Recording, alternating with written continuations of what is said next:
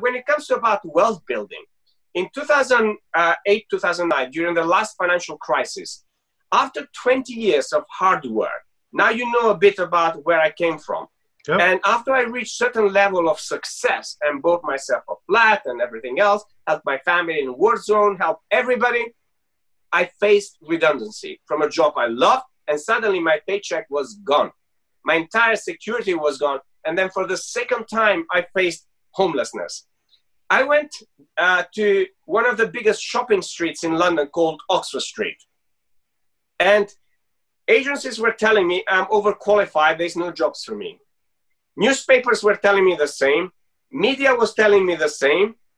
Agencies were telling me the same. My friends were telling me the same. Everybody around me who thought the crisis are very bad, economy is going down, were telling me the same. So at 5 a.m. in the morning, I go to Oxford Street and I go back to my spot where I used to be homeless. And I went there and sat down, I saw the sunrise, and I started seeing when the shop opening. And I sat there sitting, watching people. Nobody knew of my predicament, what my pain, nobody, absolutely nobody. We are alone when we are in those moments. And I'm seeing all these people spending money. And I'm asking myself the question, where is the crisis? Where is this economy that is falling? People are buying bags which cost £10,000. And I'm saying to myself in here, how on earth did I build this psychology? There's a lack when there's plenty in there. So clearly you have people who think everything is disastrous. Then you have people who think everything is amazing. And then you ask yourself the question, who do I want to be? How do I want to think? This is what I ask myself. Do I want to believe these people who tell me there's nothing?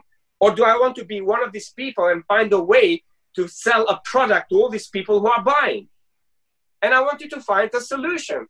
And therefore, I brought many solutions to humanity. So for me, wealth is nothing more than you providing solution to as many people as possible. If you change people's lives and you bring value and you bring a real solution to a big problem they have, they'll pay you any money they can. Wow. And you learned that in that moment, 5 a.m., being in the same place that you used to lay homeless.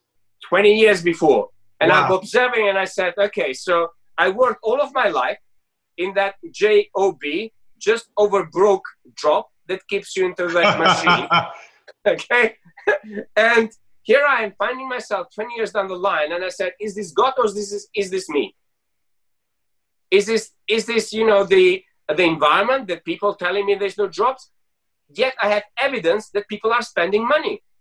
So, we tend to automatically, majority of people, especially clients I work, in the first 2-hour session, I can see their psychology inside out. And I can see exactly why this person has a problem. And that psychology, it's what creates everything. You can have the best Ferrari, best car. If the engine is of a Fiat, it's not going to be a Ferrari. Okay? So that engine, it's your brain. And if you nurture your brain and invest and get as many seminars, as many books, as many experiences, if you can, as I said, hire as many people as you can, because I've done all of those until those people start hiring me. So, in those moments in Oxford Street, I'm looking around and I said, okay, I need to change. I need to change my own psychology. And it's not government's job to pay me or somebody else's fault that I lost my job. Because our psychology by default loves to blame other people for our own miseries. Wants to blame government, wants to blame the economy, wants to blame the coronavirus, wants to blame something. But I teach all of my clients a simple technique. This one, one finger points at you, the economy, the virus, no jobs, blah, blah, blah.